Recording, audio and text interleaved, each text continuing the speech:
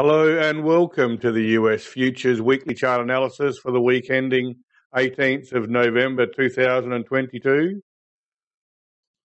The first chart is the US Dollar Index Futures. Just put in some lines.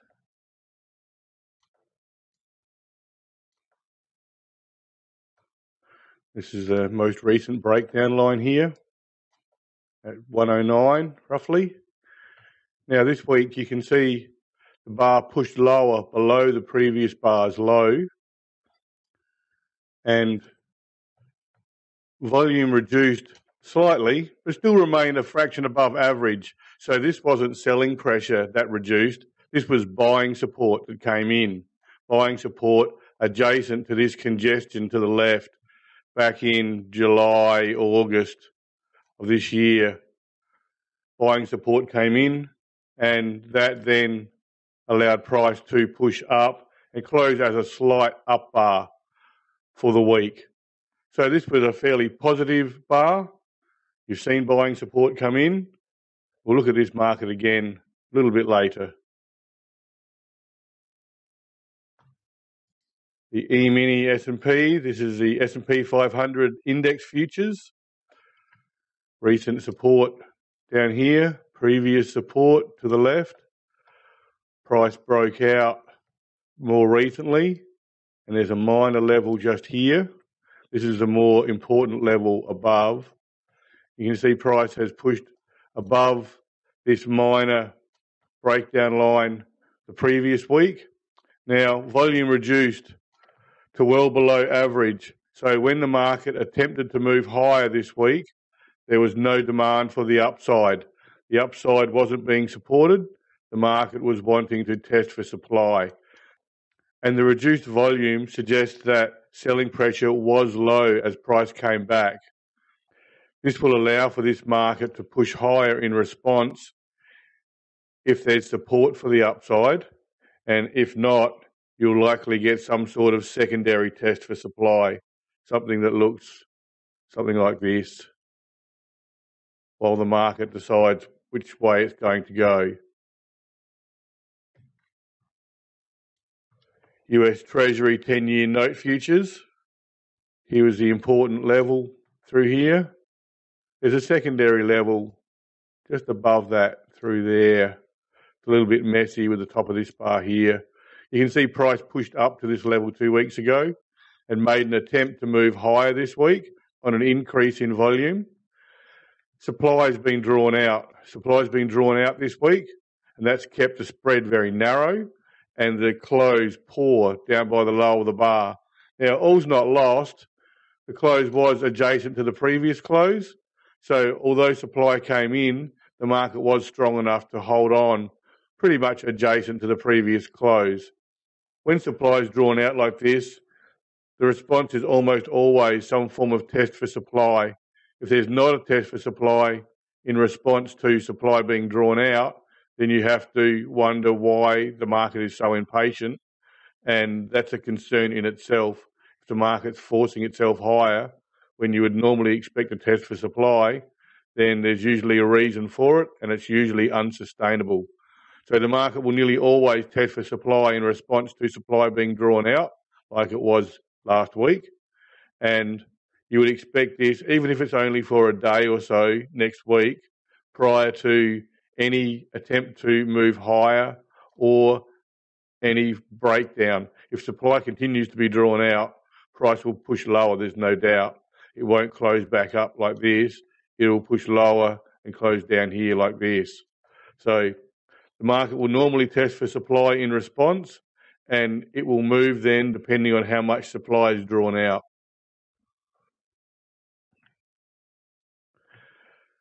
Copper price futures have been very resilient recently.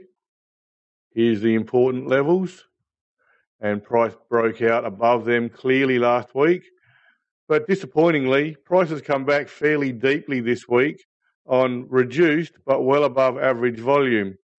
I was expecting this market to perhaps attempt to consolidate up in a sort of a level through here like this, but price has come back considerably further than that, probably 50% of the push higher, if that's the push higher.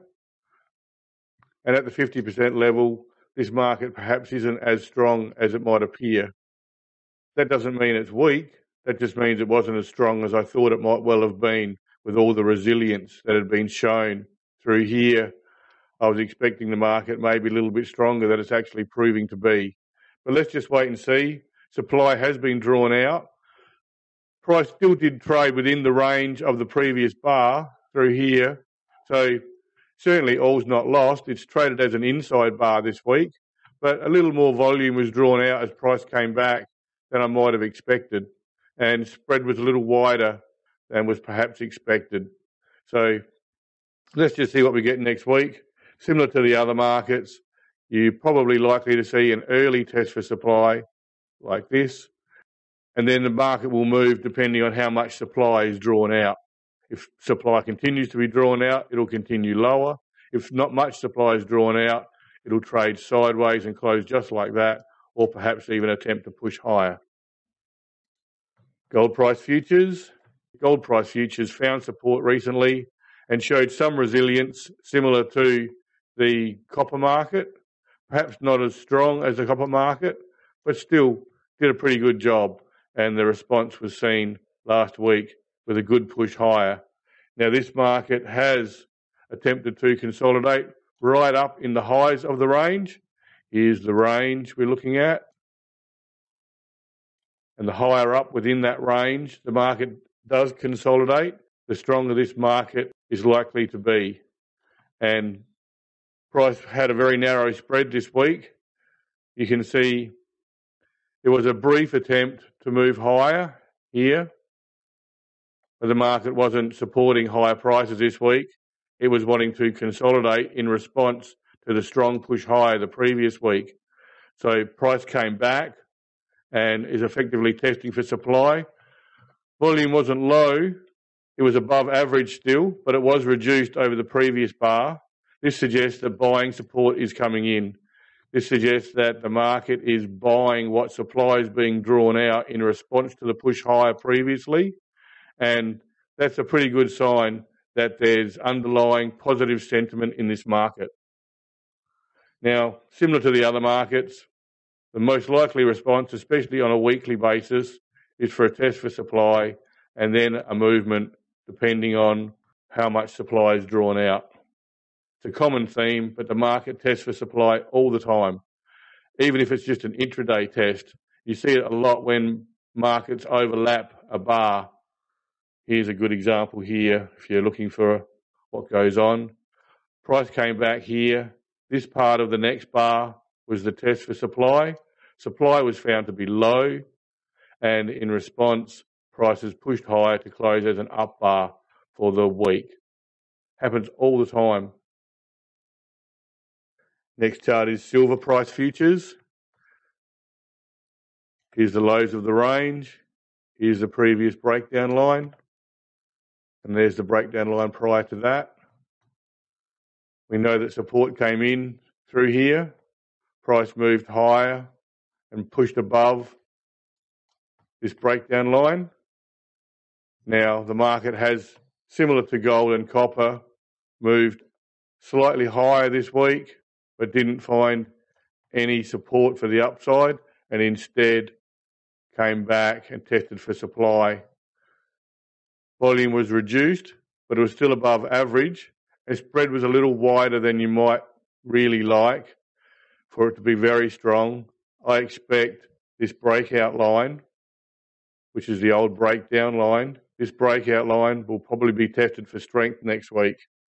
And you'll get price come back and test at this level. And then it will depend on how much supply is drawn out. If supply continues to be drawn out and price is forced back below the breakdown line, there's likely to be support adjacent to where the market previously found support within this congestion zone. But if supply is found to be low, you might find price pops back up and trades back around the 21, 22 in here.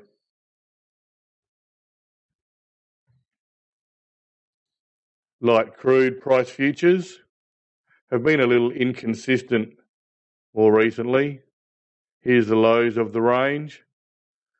You can see price broke down on this bar and price attempted to find support at that level, but broke down again on this bar. A lack of selling pressure was seen here, and that allowed this bar to push higher. And altogether, this forms a nice little reversal here, and that may be significant for the future. You can see that since this reversal has taken place, prices traded within the range of that reversal, and even though this week pushed lower on an increase in volume, the lows of this little range were respected. Price bounced off it and closed just above it. So at this point, this level is being respected and this reversal is still being respected. So this week's bar really was a minor breakdown. It was a breakdown of this trading here, and prices pushed below the lows of that little range, but it has found support adjacent to these lows. So we'll see how the market goes this week. Similar to the other markets, early in the week you'll probably see this, and then you'll see the market respond depending on how much supply is drawn out. Aussie dollar currency futures attempted to push higher this week, but the low volume suggests there was no demand for higher prices. Instead, the market came back and tested for supply and found that selling pressure was relatively light. There'll be an attempt to support at this level next week. You'll likely see this, and then you'll see price move depending on how much supply is drawn out. Bitcoin futures. Bitcoin futures had a bit of an ordeal the previous week. Price pushed lower on a strong increase in volume due to some issues with exchanges, and price closed well below the lows of the current range. This week saw price attempt to consolidate. Volume was very low. This means that while there was no demand for the upside, or there was no demand for higher prices, activity or selling pressure also reduced this week. This is the key level to watch in the near term. It's approximately 16,000. A clear break below that level would likely see positions that were accumulated within this trading range dumped, and that would seriously push price lower. While those positions remain held, the market's likely to be fairly stable and has a good chance of holding on around this 16,000 level. I would expect after such a violent fall the previous week, the market will probably trade sideways for at least a period while the market attempts to stabilise and recover from the issues that are surrounding this market just at the moment.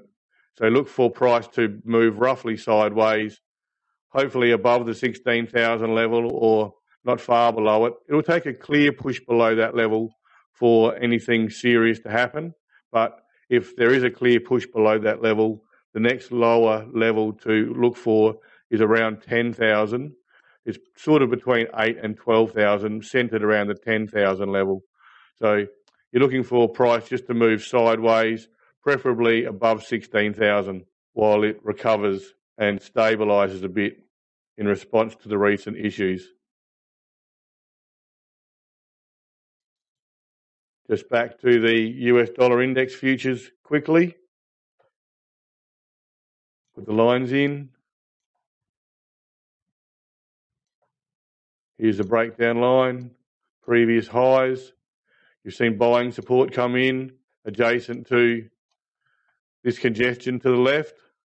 Now, to the upside, this is the first level that you'd want to see price recover above before you became positive about this market. This is a breakdown bar here, and this is the breakdown line here. This is the first level where if price got back above that level, you could consider this market becoming more positive again. I like these little junctures here where price broke down from, This isn't a perfect example of it, but there's also a level through here where there'll be some resistance, and the previous highs will also form resistance. So these are the three levels to overcome if price is going to push back higher again in response. The breakdown line comes through here, just below 105, and you've also got the lows of this week's bar and the previous low through there. A break below those levels would see price move back down probably to this level and test it for supply. So you've had buying support come in this week. You may see price move sideways for a bar or two while it recovers from the breakdown on this bar. You may see something like this for a bar or two. And if the buying support is strong, I would expect price to push up towards this 109 level and perhaps make a challenge to it. If selling pressure is ongoing and strong, you'll see price come back to this 104, 105 level and perhaps break below it. And if it does, you're looking around the 101, 101.5 level. Okay, that's it for this week. Thanks for joining me. If you've made it this far, thank you very much. We'll do it all again next week. Thank you. See ya.